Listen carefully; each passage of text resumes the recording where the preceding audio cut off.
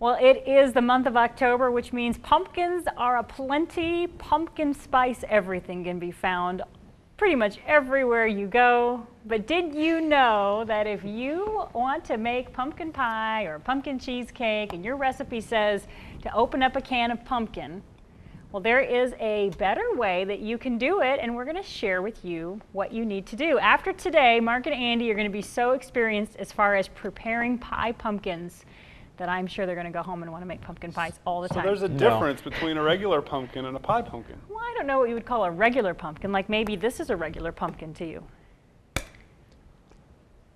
You just cut my beautiful blue cheese pumpkin that I was going to wait and keep for a while. I want to see what color it is inside. I guess is that it orange I won't be inside? using this one as decoration. Just turn it.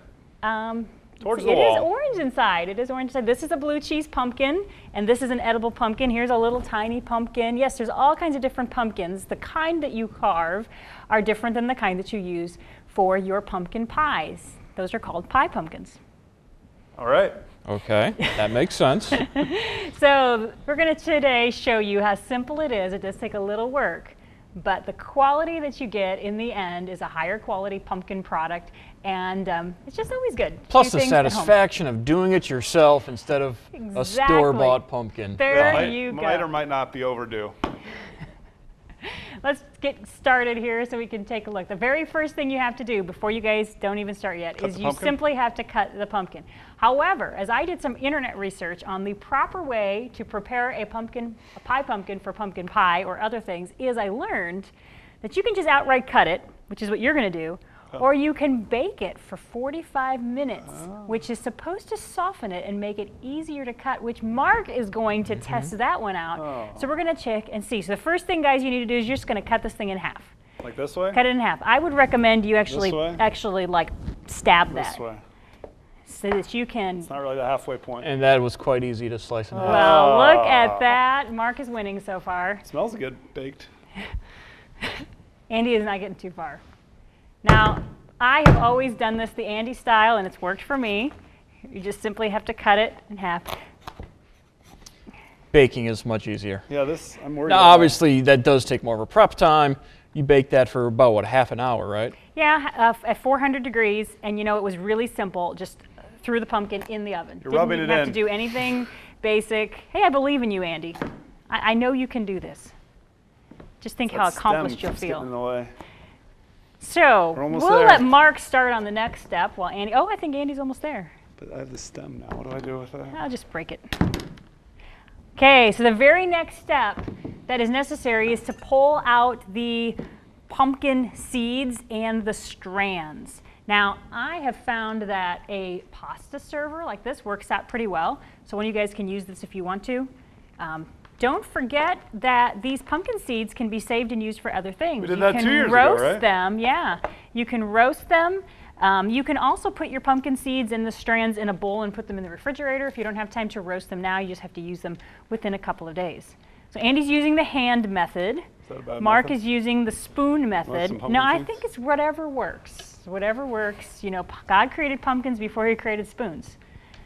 I'm not sure how they would have. I'm not sure how they would have cut them open, but you know that's the case. So how clean does it need to be exactly? Well, you're doing a very good job. I'm not done. That's good. So, are you finding this to be pretty easy to spoon it out since Absolutely. it's already been somewhat?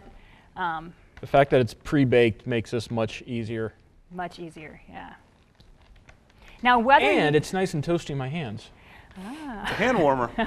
Take that on a cold Friday night to the football game. You're going to be needing that. It's been nice in October, but we live in Ohio. It could be cold in a matter of 2 hours. So once the guys are all finished cleaning the pumpkins out, then comes the next point, which really will take more time. That's when you actually start baking it so that you can get the pumpkin flesh. Guys, can you see the flesh? You see where the actual pumpkin? That's right. Meat of the pie. Now, in an actual, like if you're getting a jack-o'-lantern big one and you're wondering if you could do this with one of those big pumpkins, yes, you can. The only thing is you're going to have a much thinner layer of flesh, so you're not going to have as much meaty stuff in there that you have with the pie pumpkins. All right, so whether you have pre-baked your pumpkin like Mark did, or whether you have not pre-baked your pumpkin, the next step does require baking it for a pretty long period of time. And it's up to you how long you want to bake it. Set your oven to at least 350 degrees, well, 325 to 350. Now you're going to kind of slow cook it for at least 2 hours. It could even go longer than that. It will just intensify the flavor over time. I'm happy with my pumpkin. You're happy. You're not. No, I think you've done great. You've done, in fact, both of these look great. So the next step would be to put it on a plate, Voila. which I'm going to trade you. Okay. I'm going to hand this to you guys. I did pre-bake a pumpkin last night, so we can move on to the next step. Sorry about that. If you drop an unbaked pumpkin, you're more likely to break a toe than if you drop the one that was softly baked. And it's less messy. It's less messy. There's a pumpkin. That's on your foot. Are you okay? Foot at this very Is that moment. your broken foot? So let's pretend we just put those in the oven and they are going to bake now for quite a while. It's going to start smelling wonderful in your kitchen. And here's the deal then. After you are finished with the baking, the next thing you have to do is you have to clean out the flesh. So if you clean out the flesh and go ahead and put it in the bowl. That's freshly baked. That is. Do I use this spoon? Sure. And that's all good in there. All that flesh? That is. That is very similar to what you're going to have in here. Now, a secret I learned many years ago, if you can't get enough flesh out of a pie pumpkin, you can actually use a butternut squash, and you'll have a lot of the same results. And butternut squash has tons more. As you can see here, the guys again are using multiple ways to do this. And it just becomes easier to skin it this way.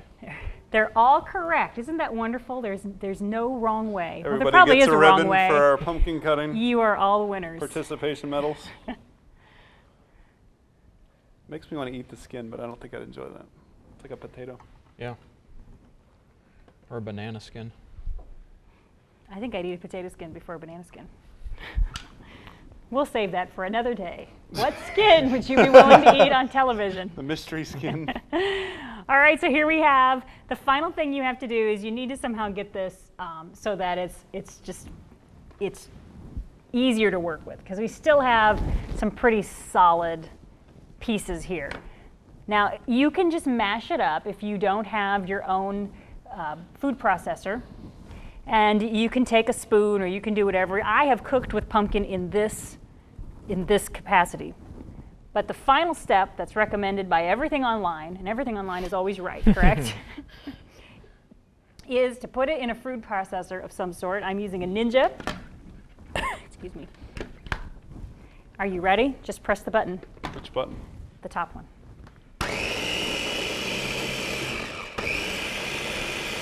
I don't know. Is it working? Yeah. Working? It's working.